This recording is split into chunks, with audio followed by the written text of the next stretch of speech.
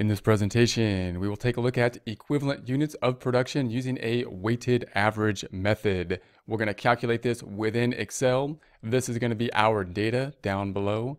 We have the given data in terms of units, and then we got the percent completed for materials and percent completed for the conversion. Remember that the conversion consists of those things to change the material to the finished goods. That includes the direct labor and the factory overhead.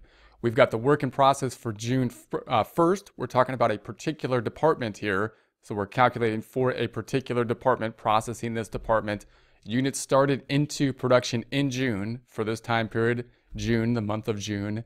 Units completed and transferred out of Department A during June. So we're going to say this is the amount of units that we took out. And then we've got work in process for June 30th.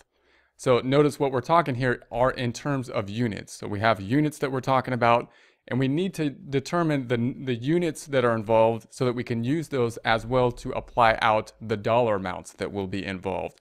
When we look at the financial accounting, of course, we're going to be talking about dollars.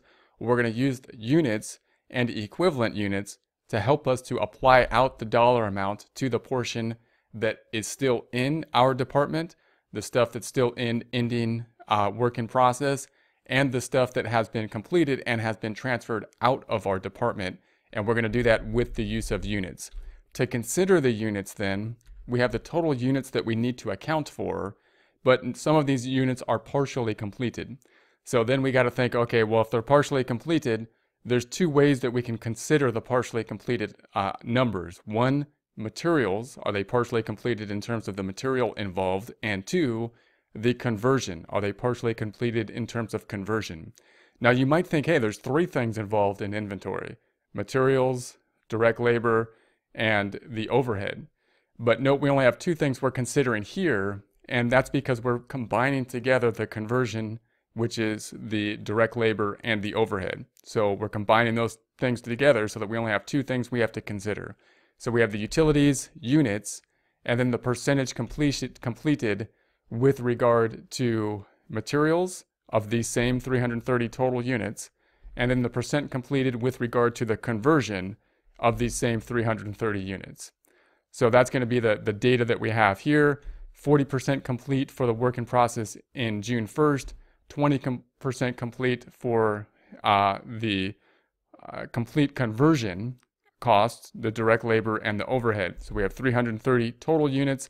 The amount that's going to be completed for materials and conversion is always going to be something equal or less than that. It can't ever be more than that, the 330 total units that we're accounting for. And then we're going to do the same for the ending process here. So the units that are started into production are the 6,600. Units completed and transferred out of the department, 5,940.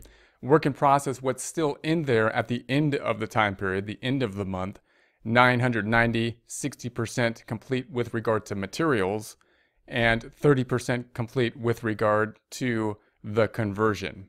So then we're going to go down and compute the equivalent units of production. So the equivalent units of production. We're going to start with the units completed and transferred out of the department in June.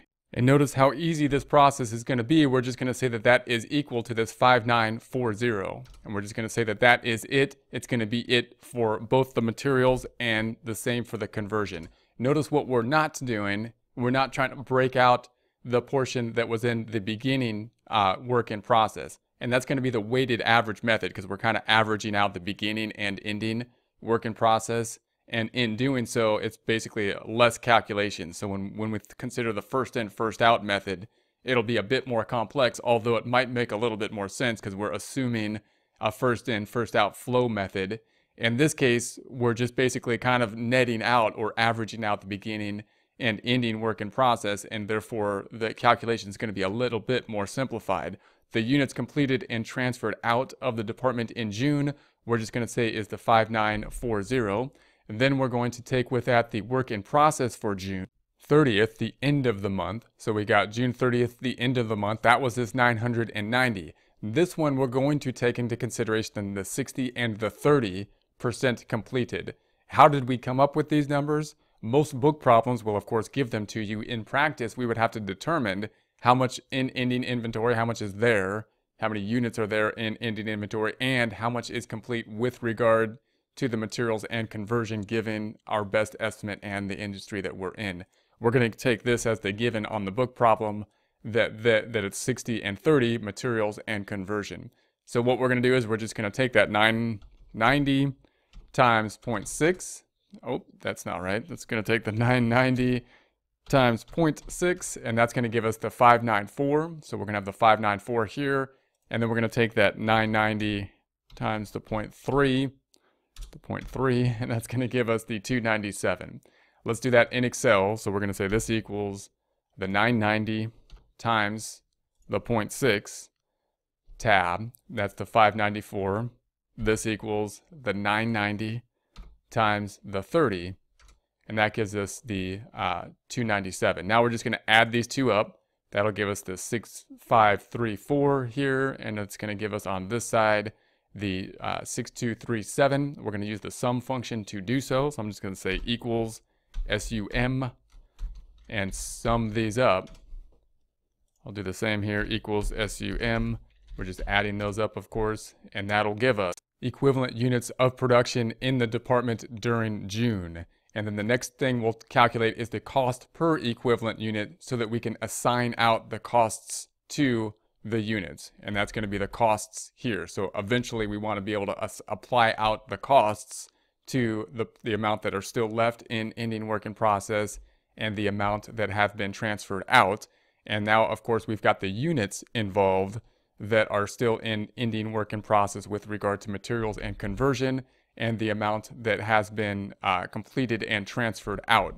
And so now we're going to take those amounts and use them to apply out the cost, and we'll need to, in order to do that, get a cost per equivalent unit calculation.